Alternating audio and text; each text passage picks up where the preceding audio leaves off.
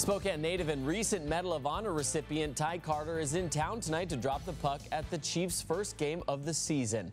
KXLY4's Annie Bishop is live at the arena with the details. Annie?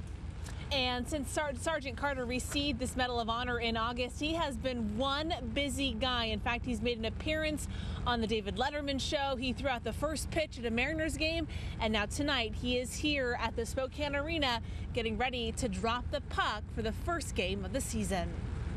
For the first hockey game of the season, the Spokane Chiefs knew exactly who they wanted to drop the first puck. I anticipate it's going to be pretty emotional. In August, Spokane native Ty Carter was awarded the Medal of Honor for his bravery during a battle in Afghanistan. Ty says, this award is not mine alone.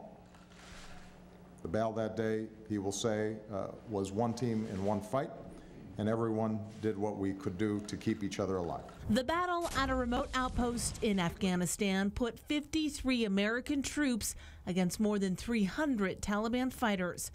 8 soldiers died that day, but because of Carter's bravery, so many survived. It was chaos, the blizzard of bullets and steel into which Ty ran, not once or twice or even a few times, but perhaps 10 times. Tonight, Carter will be honored again by the community he grew up in, a hometown hero so many can't wait to meet. It's an incredible story. It is, it's something that you read about, you see in the movies, and you think that it's stuff like that can't happen. And obviously it did, and it's unfortunate, but a hero rose up.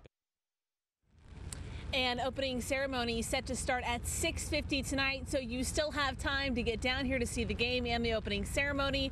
There are still tickets available. Reporting live tonight, Annie Bishop, KXLY4.